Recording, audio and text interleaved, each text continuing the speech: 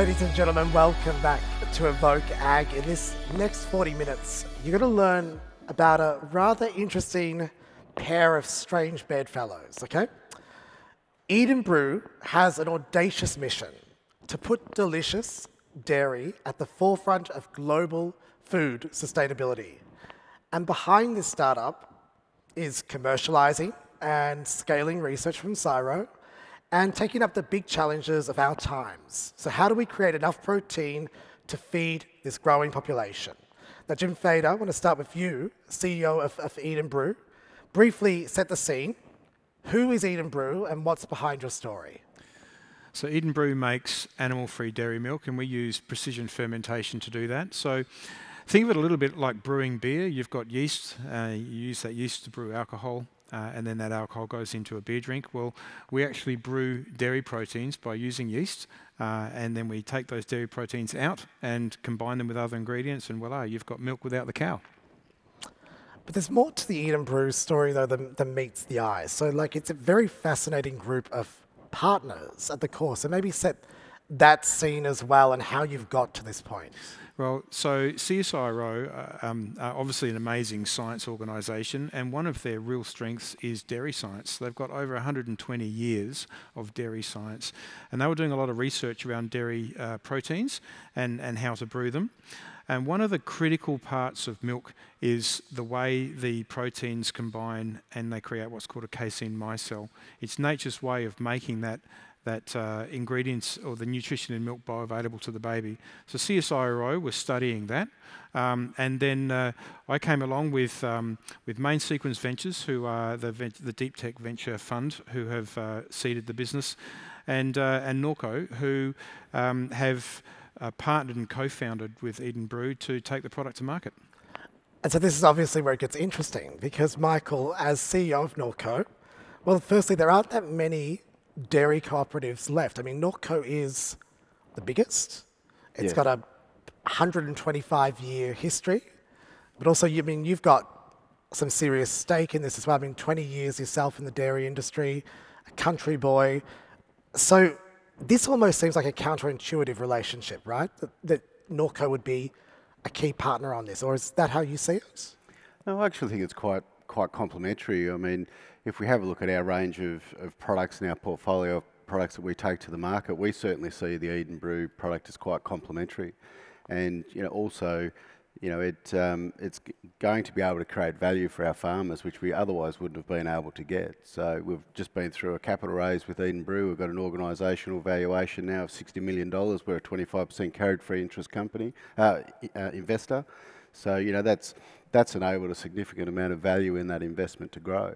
As we look to do this further, there might be 5 million, 10 million, 20 million, 30 million litres of milk that Brew look to address the market with. That'll be bottled in our manufacturing facilities, which will make our manufacturing facilities much more efficient. And then, of course, we're 100% farmer-owned cooperative, so our mission is to make sure that we're providing value to our farmers. So if we save 5 cents a litre on our conversion costs through our factories, well, our farmers will most likely get 5 cents a litre more. And that's a real tangible benefit that this particular collaboration with Main Sequence, with CSIRO and ourselves, can go straight back into the hip pockets of hard-working Australian farmers. So change isn't always easy, though, Michael. You're making it sound like it was all rosy. A little Google search will tell me that it wasn't all rosy. So you had the deal on the table. So firstly, you needed to be bold enough as the CEO to take this to your board, and it's a big deal, right? And then on the ABC, on the radio, you had members suggesting that you should be sacked. There was even quite a colourful newspaper article. Let me read it to you. It might give you a little bit of PTSD, but let me just go for it for a moment. There's been some fierce opposition to what is being called an unholy alliance, with a former director saying he would be happy to share his learnings with sitting board members if they wished to walk the CEO to the door. And later in that same article, another Norco member said, Norco's core business is real milk. Any investment it makes should be in that, not supporting an industry effectively trying to displace us. So, how are the members now with the Unholy Alliance? Is it sort of more rosy? People seeing this picture, and also maybe describe that, because this is also a real consideration for all of us. That often part of this is that there is heart, soul, sweat, and tears, and so it's not always that people are completely adverse to change, but sometimes you have to take them on a journey. Well, the first thing I'd say to that, isn't it wonderful working with farmers? You get to experience some fairly straight feedback, which is always important in order to move forward.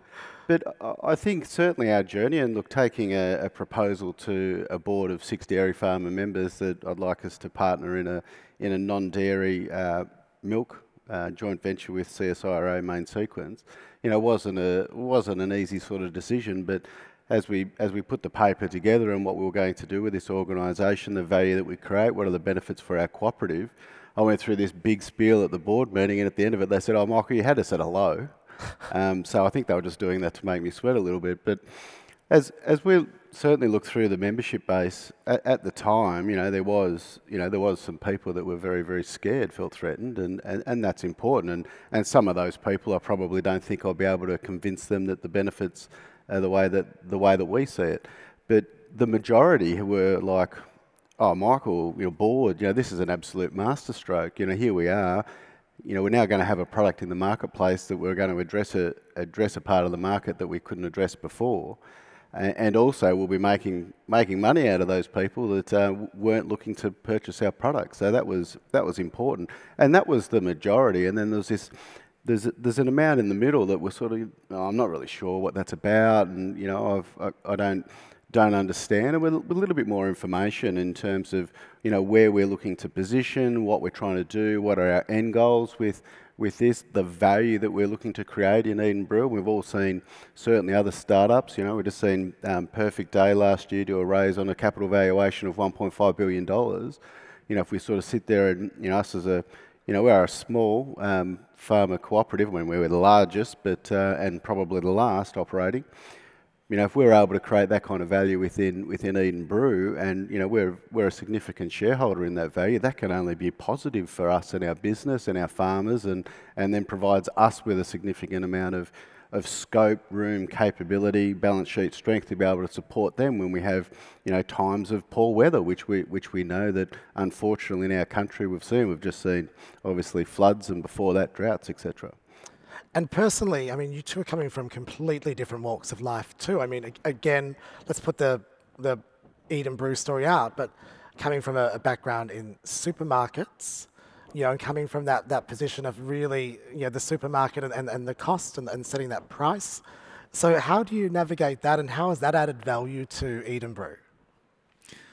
Well, I think, Michael and I have got a bit of history where I was on one side of the desk and he was on the other. And Michael just looked like a bit of an understatement when you said a bit of history. I think if you just let me start on this one, I think there'll be people in the room that would understand the certain personal motivation that comes across if you've always been sitting on the other side of the desk of a general manager in buying in a major supermarket, and all of a sudden you get to be his boss sitting on the board. Like, there was a fair personal motivation in that one. So. Michael, you were bossing me around when you were supplying to me. Don't worry about that. Oh, it was always about creating value, and that's what I liked about our relationship, Jim. But just not so much how much of that value you wanted to keep for yourself. But anyway, that's a different story. But like it is unique. I think Jim and I did form a relationship when I was on one side of the desk and he was on the other, and it was all about creating value, and we laugh and joke about how much value that Jim wanted to keep for himself, and I'll keep reminding him about that, and that's okay. But you're different shareholders, and sometimes you win, sometimes you lose, sometimes you still lose, but even when you thought you win. But at the end of the day, it was always about addressing a market. What does the consumer want? How do we actually package up a product that's going to be for that particular consumer, and how do we get it to them? And then we have the conversation and dance around what that looks like, which we had quite a few of those, of course, hence why I'm really enjoying my board seat at the moment.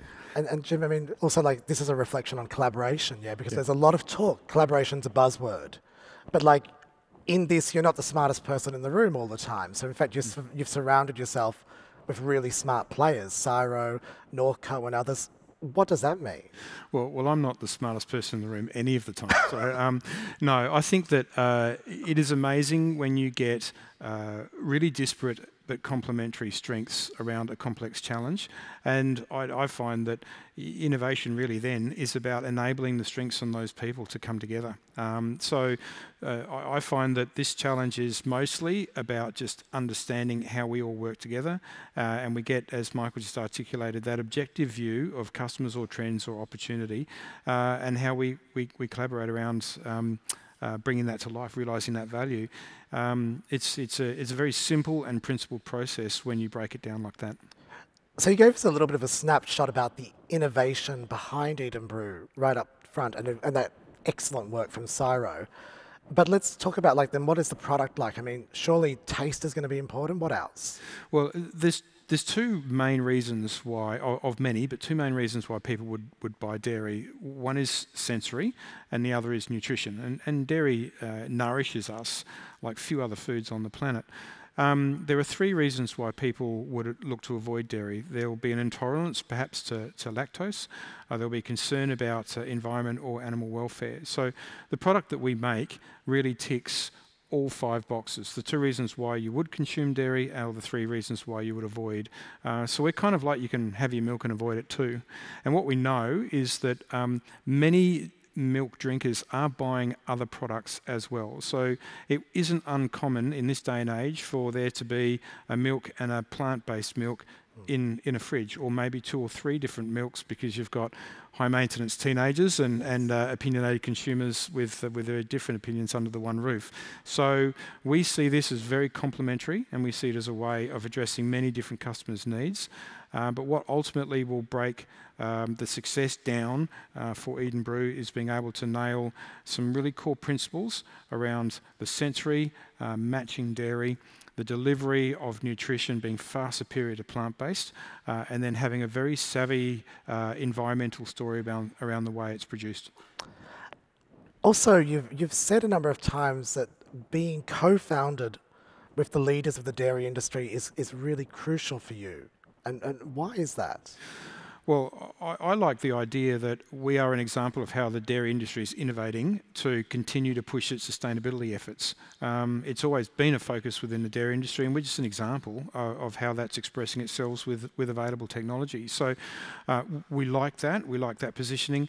But also I like the fact that my go-to-market strategy is in place, in as much as we will brew the protein centrally, and we will take that to Norco, who will blend it up with the other ingredients and then treat it as if it was raw milk collected from a dairy farm. So they put it down their same bottling plant, goes into their same filling machine and onto their same refrigerated trucks. So it really amplifies and de-risks our go-to-market strategy. Norco's ice cream makers will make our ice cream. So we see that we're jobs for the industry. We're leveraging existing people and infrastructure and technology, and amplifying it and playing to the strengths of the dairy industry. And I think that's a huge resource for Eat and Brew. And so Eat and Brew then becomes Norco's non-dairy division, perhaps? Correct, yeah. But also for Norco, this is a $2 trillion market potentially. So, I mean, from your end now, how do you now see this playing out? I think there's a couple of I guess just clear, easy sort of pathways in relation to that. There's our existing supply chains, our existing routes to market, and the addressable consumer that is of today. And I think the product that the Eat and Brew team have got is going to do an incredibly good job of doing that, and it's backed up by science. The nutritional value is there. I think that's an incredibly important part. I mean, as we all know, dairy is very nutritional. It's got a high nutritional value to it, and certainly some of the other plant-based milks are far from that. And again, it's a lot of value in those particular segments. We then look a lot more broader to where dairy proteins or proteins are used in the manufacture of other foods around the world. You know, protein and dairy protein is used very much as a binding agent in a whole range of different processed foods across the world. You know, how can we augment the supply chain of those and then have, Eden Brew proteins that are made in your biscuits and made in cakes and made in a whole range of other products that are, again, developed from Australian science and then, again, going back to help Australian farmers, albeit in a market that they may not be able to address as of today. And I think the scale and the opportunity of that is incredibly important. Farming in Australia is difficult, and we need to do whatever we can in terms of being able to help provide more value back to the farmer. And as a 100% farmer-owned cooperative, that's our sole purpose and mission, and we think about that every single day of the week. And if we've got Eden Brew in our business doing 20, 30, 40, 50 million litres of volume, whether or not that's coming into a domestic market or that's going overseas, well, that's going through our factories. And that all of a sudden has some, as I said before, some significant consequences for our cost, which then means, very good outcomes for our farmers, and notwithstanding the value of the investment. We all see the amount of money globally that's being poured into ag tech investments, food security, etc., which Eden Brew fits all those boxes as well. So, again, I think there's a multi-pronged value stream here for our members as we look to the future and what prospects Eden Brew has. I mean, I was having fun about the members earlier on, but really, you'll lose a lot of credibility as a dairy guy if this product comes out and it doesn't taste like milk. So, talk to me about that at the moment. Like, how do you make sure this is an uncompromised dairy experience? That's what the promise is. And how's that being tested? And first to you, and then we can get into it. But I mean, really, like, your credibility will hang on this, surely. Yeah, I think that's a good point. My credibility, I guess, sits on a lot of things by the way that I do, and those articles of the ABC sort of a testament to that. But I think there's a lot of work that's gone in the flavour development of the Eden Brew product. There's been certainly developments and improvements, and we're not finished yet. We've just shipped a number of samples, or last year shipped a number of samples around the world for other people to test as well, which was great. I had it in the fridge at home, and my wife had it, and she said, "Oh, I really like that, Michael." And I was nearly ringing for the lawyers straight away there. But anyway, it is a good product. Like, if you're a plant-based milk drinker and you're drinking soy milk or you're drinking almond milk at the moment, like the sensory experience is just miles apart. Like, absolutely miles apart. So you're feeling this is close from your end, or you've hit the nail right on the head? You feel like it's uncompromised? Where are you at with it? I would say at the moment where it is exceptionally good. But I think where we want to be is we want it to be absolutely outstanding, and I think there'll be a few other tweaks that the product development team will make to it to make it even better than what it is today. But certainly, as the product comes to market, it'll be highly nutritional product. Again, Jim mentioned the 2 reasons for and the 3 reasons against. This will be solving for those, which is incredibly important. And indeed, it'll deliver on a milk texture, a milk feel, the nutritional value, taste. In all intents and purposes, it'll feel like milk. And Jim, are you sick of testing glasses of milk, or where are you at with it right now? No, I don't think I'll ever get sick of it. It's such an exciting thing when you create the product and all the theory suggests this is what it'll taste like, but then you taste it and you go, well, it is. So we've got a few fun internal videos where we tried product for the first time in the CSIRO manufacturing plant down in Werribee in Victoria, and we had a whole crowd there, and Jenkins, oh my God, it's ready for sale already. It's incredible. But there's been a lot of work around analysing flavours and odours of milk, characterising them very technically, and then going and finding natural compounds that add up to recipe up the flavour. So we're very confident that we'll pass a blind taste test when the product comes to market. And right now, we're focusing this calendar year on scaling manufacturing so that we can make a damn lot of it. And once we've scaled up the science, you then tinker with the final formulation. So we've progressed it far enough now that it's proof of concept, and we've sent it around the world to collaborators, investors and the like. We're very proud of how close it is already. Well, let's also set the scene then. Like, how does this play out over the next 6, 12, 18 months? Like, when do we see products in market? What is that plan? So the process to get foods like this to market is to apply to FSANZ, Food Standards Australia New Zealand, and we would forecast 9 to 12 months approval process, and we're lodging imminently. So our intention is to launch ice cream the tail end of summer next year. It's easier to make ice cream in that you need less proteins than when you make milk. So kind of we're ready with ice cream whilst we're building up to milk, which is our main play, if you like. So launching ice cream tail end of summer next year, and about 6 months after that, so mid to late next year, we'll launch milk. And when am I going to get to test the ice cream? That's what I'm interested in. Well, I will be doing some pretty good batches late this year, so I'll look you up. Don't you worry about that. It's like my one weakness. At 9 o'clock every night. Not always with sprinkles, though, just sometimes. So, I mean, Eat and Brew then has the potential to create significant value. And this is in a way that we normally don't see in traditional agriculture. And I'm wondering, because also not just with your connection with dairy, but you have had a strong sense with numbers and doing deals over the years. What would it mean if Eat and Brew becomes a $500 million org, or it continues to grow? What does that look like, that trajectory? I think the potential valuations of the Eat and Brew organisation as a whole ecosystem, when that's combined with the precision fermentation. I mean, you see some of the numbers that are going around at the moment, and they are monopoly numbers. You see a lot of dairy companies at the moment. One was just traded on a 6 multiple of EBITDA. Investments in this structure, the multiples are infinite at the moment because they're still not at an EBITDA positive level at the moment, and there's companies with $1.5 billion valuation. So, that's an incredible amount of value that can be created. And if I look at the enterprise value of our organisation, that might be $250 million, let's just say. And not saying that is, but let's say that as an example. As Eat and Brew grows, and we've again got a 25% interest in the Eat and Brew business. There's a whole lot of opportunity there to create a lot more enterprise value out of the investment and the pathway through this deep tech being commercialised on a global scale from Australia, which I think is incredibly important, and that value coming back to help farmers in Australia, and particularly our dairy cooperative members. So from our perspective, we see the sky's the limit, and Jim, get on with it. We're certainly keen to see that value be created and to be captured for us, captured for Australia as a nation, and not overseas, which I think is important, because this is going to be done.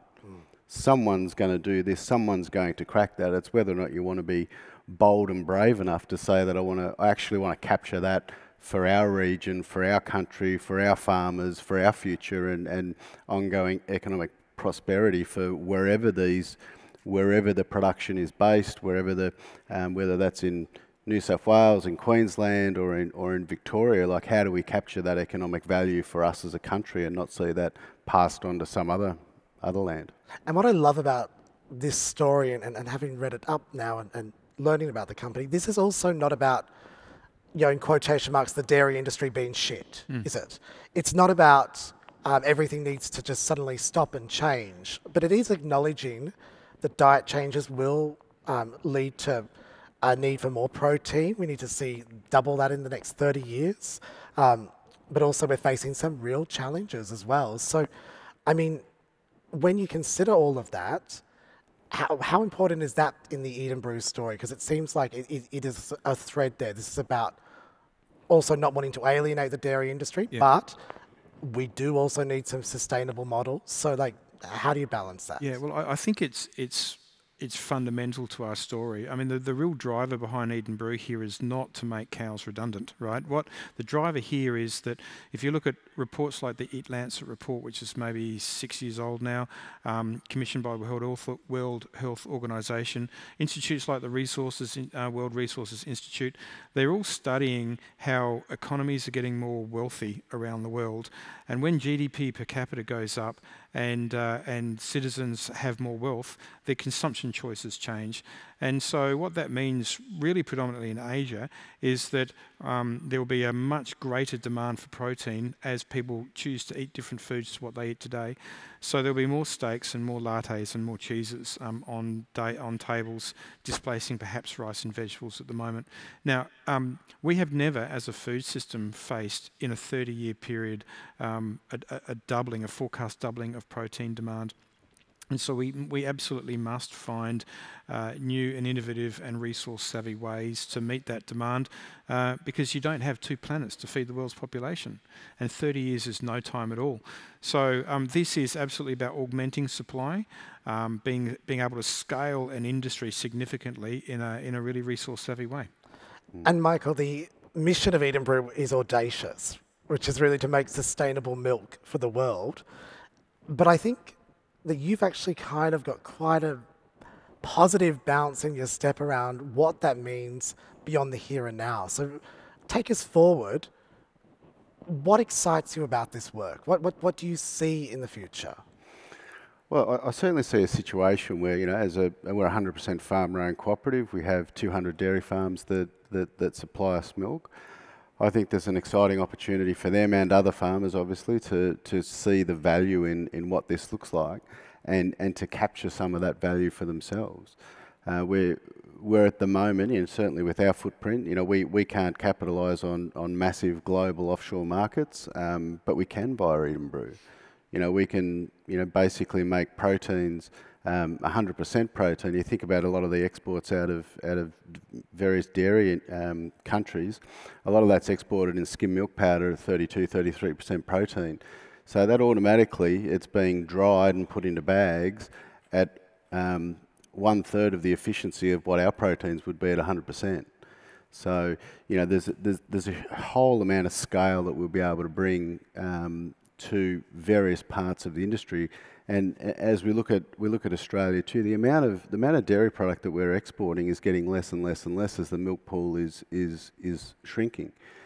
So can we augment that to say, well, instead of spray drying normal skim milk, how about they spray dry some of these powders, and we can continue on, you know, Australia as a country continue that export process on dairy protein, so that, you know, other organisations across the world that rely on dairy proteins in their food manufacture don't augment to something else.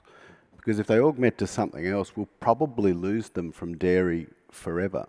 So, you know, that's not going to happen today, it's not going to happen tomorrow, won't happen in the next few years, but, you know, if we continue our decline in the milk pool, and, you know, there's a whole lot of reasons that we think that might continue, and there's a whole lot of things we're going to do to make sure that it doesn't, of course. But if it does, we want to be able to make sure that we can still keep that economic activity through, you know, again, dairy plants. Imagine if at the moment we have a lot of dairy plants that are shutting down in this country, which is quite sad for the industry.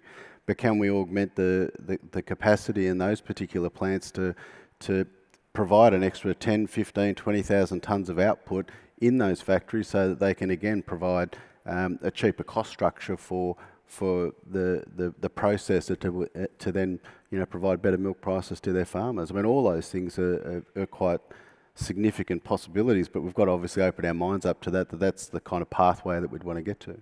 And briefly, what if it fails?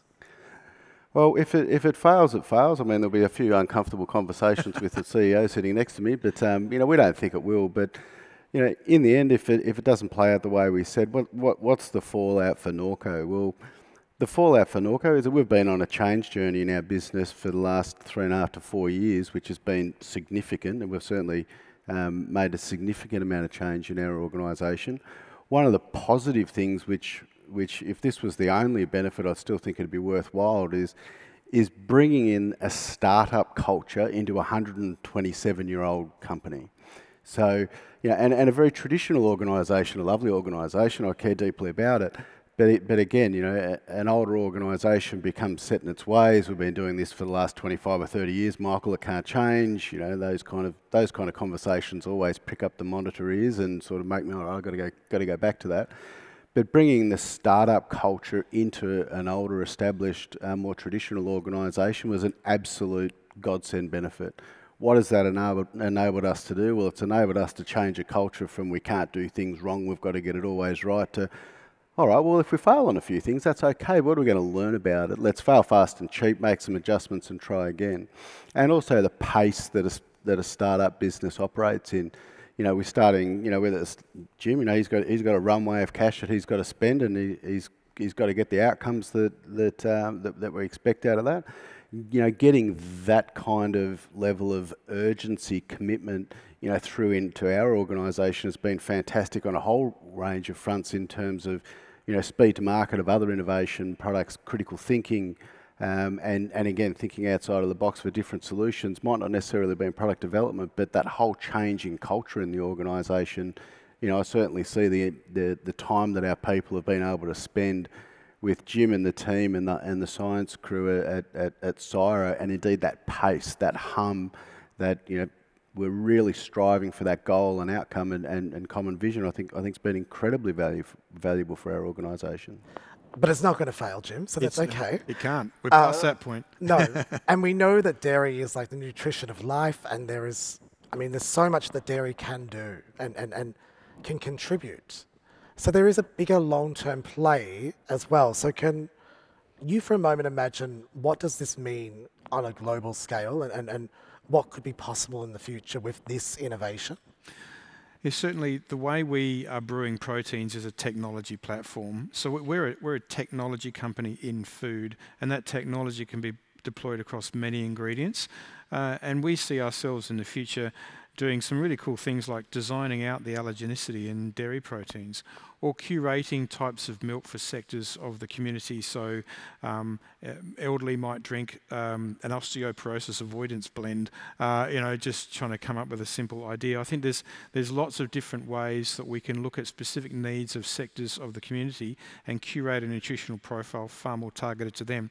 And that's where I think a lot of food is going. It's going around personalisation, and it's going around people wanting to understand their own health and what their own needs are, and then selecting foods that meet those needs. So we have, I think, an unbridled amount of R&D that we want to run to. We're limited by imagination here, and the technology platform that underlines how we're bringing this milk to market enables so much.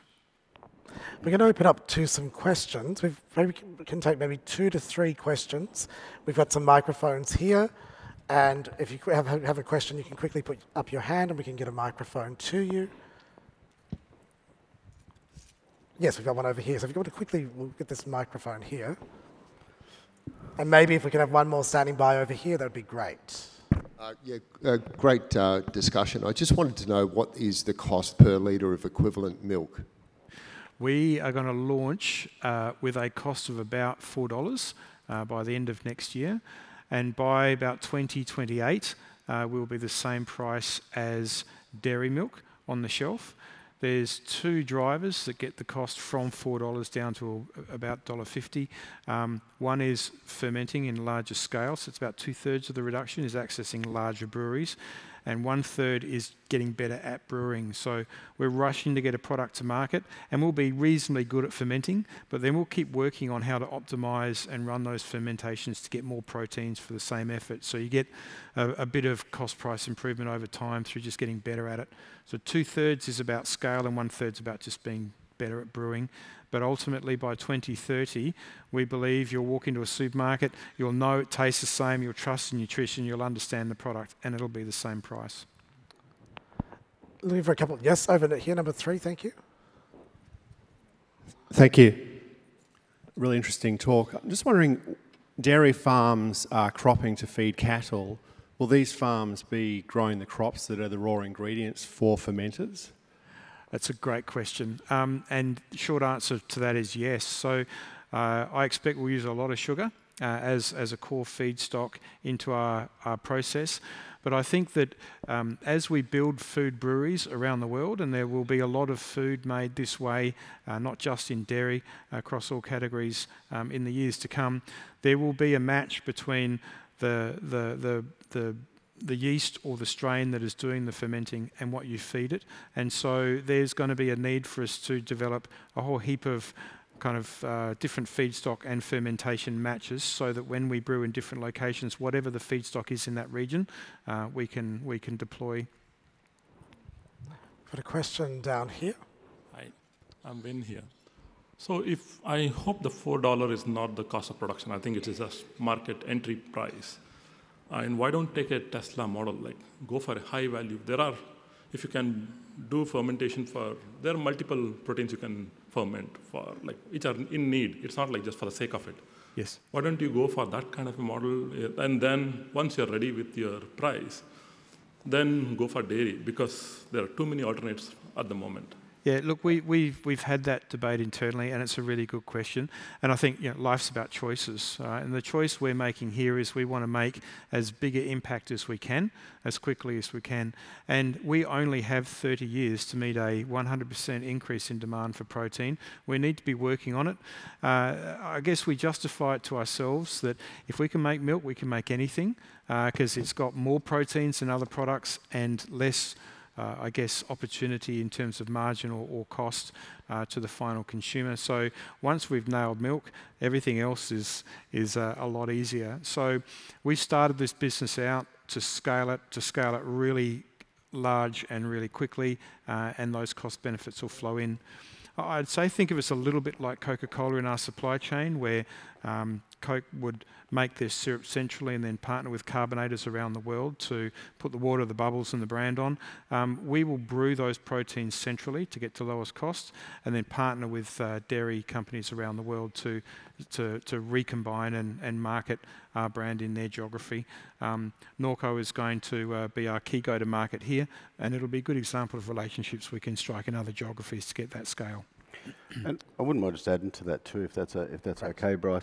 I mean, being in the dairy industry, I mean, I've seen some really silly things where value's been created and we've just given it away, i.e. negotiations on cheese contracts where $40 million had just been wiped out of the dairy industry and gone to a retailer's pocket. I mean, if we're establishing a market at a particular price that shows value and growth, I mean, why you would look to reduce the value of that, I got no idea, and I don't think that was the question and the answer. But I think if we're going to create an enormous amount of value on this, I don't think we'd diminish that over a particular point in time. I think we'd be looked to enhance and grow it, and scale will come from a whole lot of offshore international ingredient consumptions, et cetera, and people doing similar things that we're doing in terms of Norco being, the blender distributor in all different parts of the world. Mic 4. Great. And then we'll probably have one more question. Thank you. My question is, how important has the cooperative structure been to enabling this innovative mindset of the dairy farmers in particular? It's interesting. There's not too many of us left. On reflection, I think the biggest part of this has been being able to tell a story and get a board aligned to what the benefits are going to be for its members. Again, it's certainly a bit of a leap of faith from them and courage in what we're attempting to do. And I guess that 100% focus on trying to do the right thing for our farmers, which I think is, that's what we do every day. It's part of our DNA. It's a conversation we have with our people every day. And I think that probably served us to say, well, how can we provide more value for our farmers? Not value to Collins Street or offshore investors or making one family rich. It's about how do we create a whole lot of value and being able to provide that back to our members. And that certainly is, well, that's our mission, but that's certainly been part of it. Is a cooperative structure something that's led to that outcome? Maybe because we do have a fairly blinding view on trying to make the lives of our farmers the best as they possibly can be, and we do see this as one way that we can do that. With one final question from number 3. Thank you. How do you see the narrative and the marketing of cow milk evolving over the next 30 years as the market expands for fermented milk? I think that's very, very important, and it's a great question. I mean, we've just commissioned a national farmer wellbeing study, which closed last week, and we've seen some interesting results come out of that. And one of the interesting results has come out is that farmers don't feel valued for their product as much as what they used to. I remember when I was a kid, my dad used to always say to me, This country is built on the back of the sheep's back, son, and we've got to make sure all the farmers are doing well. And if the farmers aren't doing well, we're not going to do well. And I think we've got to get back to that. And that's an important part of how I think any kind of marketing strategy needs to move forward. You know, certainly our product, we're 100% farmer-owned. The business is owned by farmers. People will want to support farmers, and as an industry and broader industries, not just the dairy industry, we need to get back in there and say that we're here for the farmer. We want you to support our product because we're supporting farmers, and do it properly, do it authentically, not just because it's a flashy sign on a commercial. Like, do it, have it as your entire purpose as what drives your organisation, and that's going to be the genuineness that consumers will look to really gravitate to as we go through into a market which even at the moment is reasonably saturated with different options. And we've all heard the commercials from before, I just want milk that tastes like real milk because there's all these different options. You know, those are the kind of things that certainly I think are going to stand out into the future and certainly put our farmers in good stead. Michael Hampson, Jim Fader, this is going to be a very interesting story for us to follow. I can't wait to try Eat and Brew ice cream with my sprinkles at 9 o'clock at night when I do it. But for now, really thanks for being part of evokeAG.